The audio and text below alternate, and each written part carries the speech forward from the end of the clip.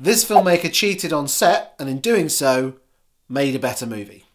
So recently I watched the new version of Agatha Christie's Hercule Poirot, that's a pretty awful impression, the 2017 version of Murder on the Orient Express. I say the 2017 version because this is a story that's been adapted for TV or cinema at least 4 times before. That includes a German version from the 1950s, Ich Hercule Poirot, star-studded 1970s film adaptation that included the likes of Sean Connery, Albert Finney and Lauren Bacall, and also Anthony Perkins. That's right, the Anthony Perkins who played Norman Bates in Psycho. There's an oddly undercooked adaptation of it from 2001 as well, where Alfred Molina plays... The name is Poirot, Hercule Poirot. Yeah. It's not great. David Suchet version from 2010. Was it not Linda Arden to make the mockery of Poirot? A Japanese TV version in 2015. Yeah, watching that later. And finally, the 2017 version in which Kenneth Branagh directs and also stars as Hercule Poirot. Am I getting any better with that impression? No, it is medieval! Now the problem this story has always had when it's come to being adapted is its location. It's almost entirely set on a train, a very long and narrow train, confined passenger cabins and rather skinny, narrow carriages. It makes for a very cramped space to tell a whodunit murder mystery. Yes, it makes for a very tense and dramatically interesting story, but it also creates a very limited amount of space to visually tell it. And of all the versions I've been able to track down, this is a common problem. In the third act, at the pivotal moment when Poirot is going to unmask the killer in front of the 12 suspects, there's somewhat of a problem in that it always ends up looking like other bits of the movie that came before. Visually speaking, it's no more interesting than the film was an hour previously. And that's because there's little space to do anything that different. It's always one train, one carriage, in a space that can fit 12 suspects. Doesn't really allow much in the way of blocking or movement. So what does a good director do when faced with such obstacles? Well, they would do what any good director would do and any new director would be quick to learn.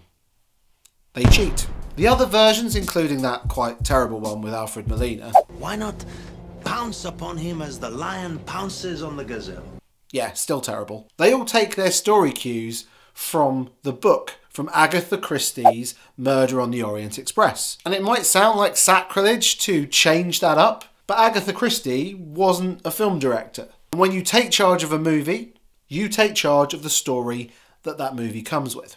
Kenneth Branagh quite literally decides to throw the book out of the train carriage window.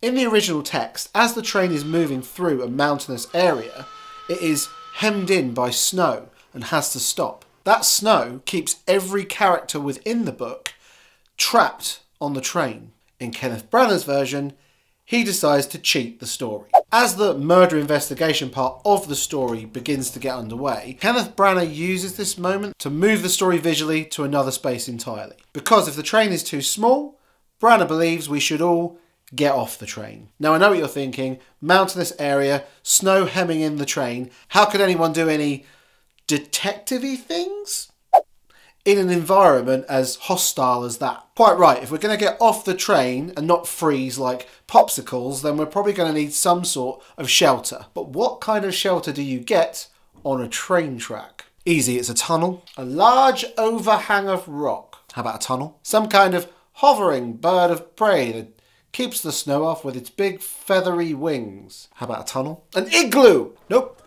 It's a tunnel. Wasn't in the original text, wasn't in the original story, isn't in any of the other adaptations, but so what? This is Branagh's movie, and in Branagh's movie, there's a tunnel. Now we have a much wider, darker, more dramatic space in which our characters can move around, but also make our movie more visually interesting. But he's not building this much more interesting set piece just to shoot this one scene in. Actually, it's going to be used for that finale, in which we can sit down all of our suspects in a line in a very Last Supper-esque type visual, but it also provides us with a new visual dynamic, whereas before Poirot was in the centre of the carriage talking to all the suspects, now Poirot stands between the train and the tunnel out in the cold whilst all his suspects are hunkered down around the table, all joined by the suspicion of guilt.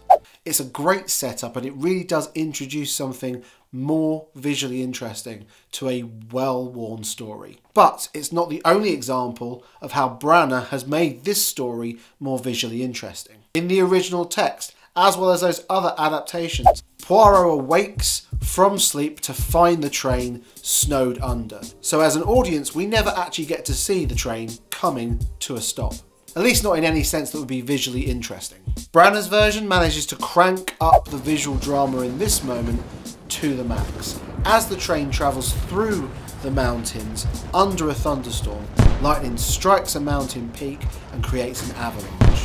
That avalanche hurtles towards the train tracks, forcing the train to stop, with most of the carriages coming to a halt precariously on a bridge suspended hundreds of feet above a snowy ravine. That's triple suspense points. Now, whether you enjoy this version of Murder on the Orient Express and that moustache more than its predecessors, it's hard to argue that when faced with a bunch of ideas that feel constrictive to how you both want to shoot your movie and build drama and tension within it, that just exploring how you might be able to cheat some of those obstacles can often open up new and more interesting approaches that ultimately mean you're going to make a better movie. It certainly did for Hercule Poirot. No, sorry, I'm terrible at that. How'd you do it, David? And then you put in the little Belgian, a little French, up, and there you are. You have Hercule Poirot. But making a more visually appealing movie isn't always just about rewriting the script.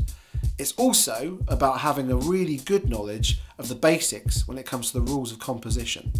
And if you click on this video right here, it's going to tell you all about one of those rules. I'll see you there. Thanks for watching, filmmaker.